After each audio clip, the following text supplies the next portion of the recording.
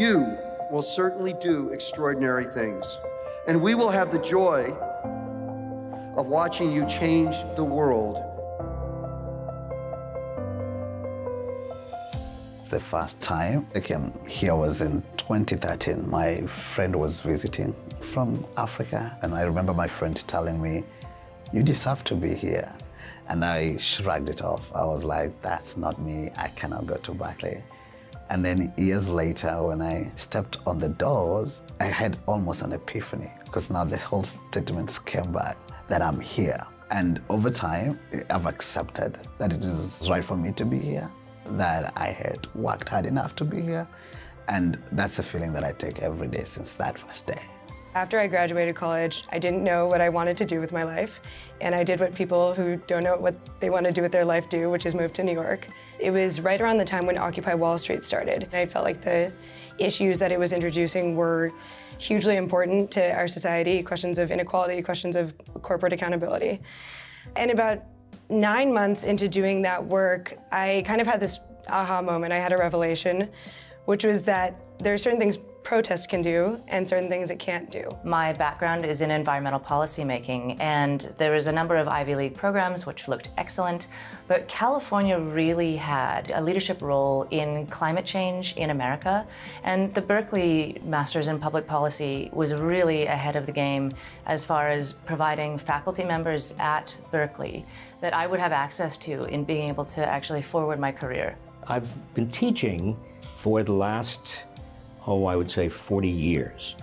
And I've never encountered a generation of students who is as committed, as dedicated to social change, positive change in our system, our community, our nation, our world, as the students I'm teaching right now. We have cabinet secretaries, we have the head of the Associated Press, we have high-level government officials, we have ambassadors, we have college presidents who are graduates of the school. So it's clear that the sky's the limit. And what's neat about the Goldman School is it teaches people how to use social science knowledge and how to define the problem and how to analyze problems, break them into their pieces, and actually come up with a solution. And it turns out that a lot of training doesn't do that very well. I think we do it exceptionally well. What amazes me the most is that every day students come in and they tell me that they are doing so much. Not only are they taking rigorous courses, but they are involved with so many different opportunities. And a lot of the major public policy ideas and innovations that happen start here in California. And so for me, the stories and opportunities that students tell me every day is because we are in a great place that lends itself for them to go out and take advantage of the time that they have here and do amazing work. We're not law students, we're not business school students. We are here to be policy students because every one of us cares about, in some way, leaving the world a better place. I think what makes Goldman special is it feels like a family. It's small, but it's large enough that you can come here with any policy area interest and find folks that are experts in your field and folks that are making a difference throughout the world. When I think about what does it mean to be part of this community, I'm thinking not only about all the wonderful classmates that I have in my cohort, but also the fantastic people in the class above me, the people who I will meet in the year below me who are bringing their energy and curiosity. And then every place I turn in California, there's some GSPP grad doing some cool work that I want to know more about. And so I feel like I've entered something really huge and important to the future of the state.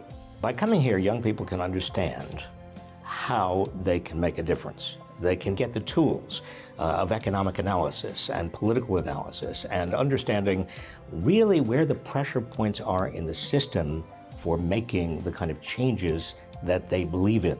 We're not selling a particular vision of society. We are not selling a particular ideology. What we are providing students is the power to make change. It was the end of September, and we were taking our first test in our econ class. And I had been scribbling and, sweating. And about 30 minutes in, I kind of took a moment to look up and take a breath. And it really dawned on me how much I had already learned. And I kid you not, I almost cried. What moved me so much was the idea that I had come to school to develop a toolbox That would allow me to be a more effective change maker. And within a month, I already knew that I was on my way. Toni Morrison said that the function of freedom is to set someone else free.